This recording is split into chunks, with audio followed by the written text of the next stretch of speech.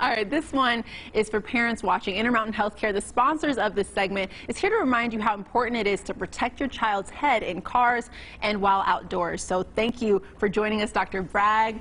Tell us about your position, because you're not just a pediatric neurologist. Actually, I'm a pediatric neurosurgeon. Okay. Yes, I'm the only board-certified full-time pediatric neurosurgeon in the entire state of Nevada. Wow. So I started here in March of 2020, and we've been really grateful to help the community in pediatric neurosurgery. So let's talk about the numbers here when it comes to, protecting your child's head. What are you seeing out there? So in terms of like car accidents, there's been a huge jump from 2009, about a 40% increase of fatalities in the state. And in terms of concussions, we see a lot, about 4 million, not locally, of course, but in the country.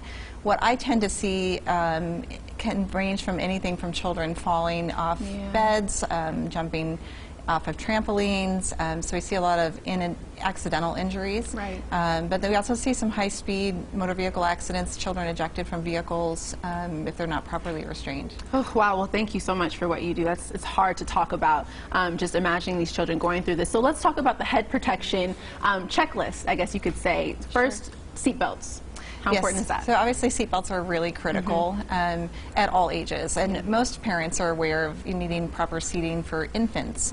But once kids reach about 40 pounds, 40 to 60 pounds, they're actually appropriate for booster seats. Okay. And I think that's probably the area that's most missed in terms of safety, just because we tend to think of an 8-year-old maybe old enough to wear a seatbelt, and they're really not. Yeah. So the purpose of the booster seat is to really protect mostly abdominal trauma, but obviously the seatbelt's important to protect head injury as well. Absolutely, the entire, the full body right there. And then, of course, you're mentioning safety seats. There's the don'ts of safety seats. One point is destroy a child's safety seat if it has been involved in a crash. That's so let's correct. talk about some of those points. Yeah, so safety seats are rated, most of the time they expire within 6 years, so obviously passing them down from child to child is okay for a short period of time. Right. And then at any time, just like we would for a football helmet, anytime you've had a significant injury or a bike helmet, you need to replace that safety seat so that your children are protected. And concussions and helmets, of course, are also on the list. So obviously most of us think about football helmets, right? We think about appropriate padding for football or even for soccer.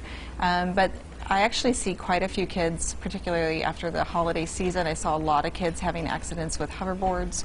So things that you're really not thinking about, even skateboarding, may not be the coolest thing to do, but you only have got one brain. So it really would be appropriate to wear a helmet and any other protective gear to protect from long bone fractures, wrist fractures, knees and ankles. Okay, well, thank you so much, Dr. Bragg. Those are great reminders for parents out there. We have to protect ourselves and our children. So thank you again to Intermountain Healthcare for sponsoring this segment. For more information, just visit intermountainhealthcare.org/Nevada.